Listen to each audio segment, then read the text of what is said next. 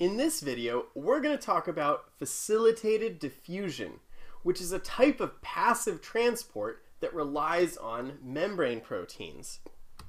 Now, passive transport is the diffusion of substances via an electrochemical gradient.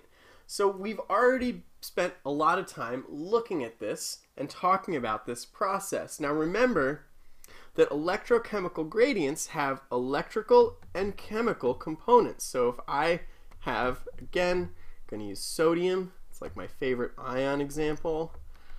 If I have 3 sodium ions over here and 1 sodium ion over here, there is a concentration gradient. So over here we have high concentration, and over here we have low concentration. There's also an electrical gradient, right? Because here we have a +3 charge, and here we have a +1 charge.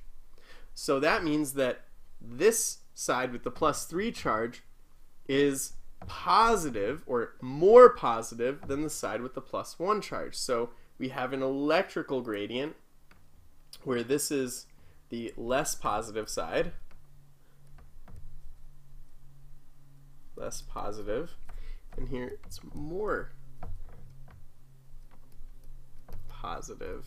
So we have a chemical gradient, a chemical concentration gradient, and we have an electrical gradient due to the charges on the ions. So passive transport is simply diffusion due to these electrochemical gradients. Now, facilitated diffusion is when those substances wouldn't readily go across the membrane. They need a little help. They need some facilitation, and the facilitation comes in the form of transport proteins. We've already seen the transport proteins before, and our two types are channel proteins and carrier proteins. Now, as we've said already, carrier proteins bind a substance and change shape, carrying that substance through the membrane, kind of spitting it out on the other side. Now, we haven't really talked about how concentration gradients factor into this. Well, it turns out that carrier proteins carry substances from the side of high concentration down to the side of low concentration. So they carry substances down their concentration gradient. But some carrier proteins actually kind of trick the concentration gradient. You see, cells are smart, and they know little tricks to fool physics in order to gain an advantage. So the glucose transporter that's used in red blood cells is an example of one of these tricks. So here we have a glucose molecule, and glucose actually has a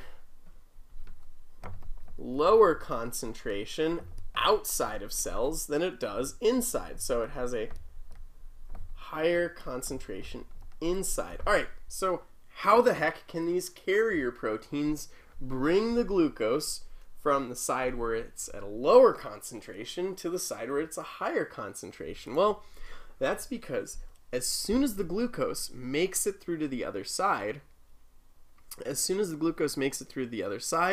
it is converted into this molecule, which is called glucose 6-phosphate. So basically, a phosphate group gets added onto our glucose.